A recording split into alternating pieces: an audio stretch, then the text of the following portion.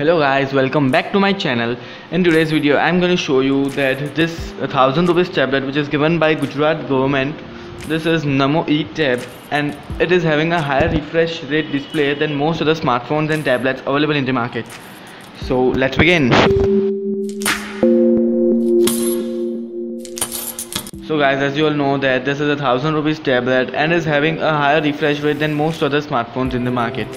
Most of the smartphones and tablets are having a normal 60Hz display, but as here you can see that this tablet is having a 67Hz display, and it's amazing to have a display with 67Hz at this price. I was also not knowing that this tablet is having a 67Hz display, but I was just randomly checking. As you know that in the smartphones and tablets nowadays the refresh rates of the display has gone higher to 90 and 120 Hz, and this has become a trend now and what the people need. So just randomly I just tested the display Hertz refresh rates, and I was just amazed and was shocked by this results. And this is the testufo.com. Here you can know the refresh rates for your smartphone's display, so check that out. You never know, your display may amaze you. Like I got here, I am having a Redmi Note 3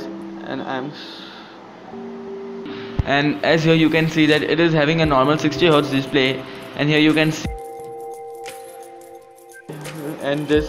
that this tablet is having a 67Hz refresh rate. I know that through this video you will not notice any difference as I am shooting this at 30 FPS, but in real life you can notice a bit difference.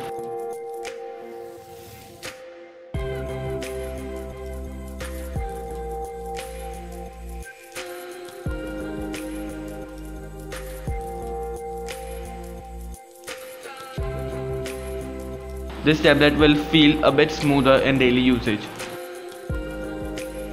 I was first shocked seeing this, that it is having a 67 FPS display in this Lenovo Tab 7. This you can get for 1000 rupees in Gujarat from the Gujarat government if you are in the first year of your college. Oh, okay. And now as here you can notice that this has gone up to 68 Hz. It keeps fluctuating between 67 and 68, and that's great.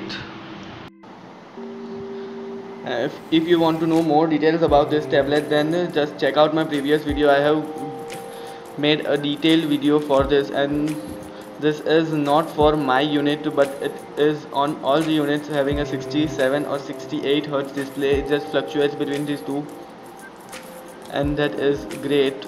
I know you cannot notice difference in your camera, but in real life it's a bit different and it's a bit smoother. Okay, so guys, that's it for now. If you like this video, then don't forget to hit the like button. If you are new to this channel, then subscribe to my channel and check out my previous videos.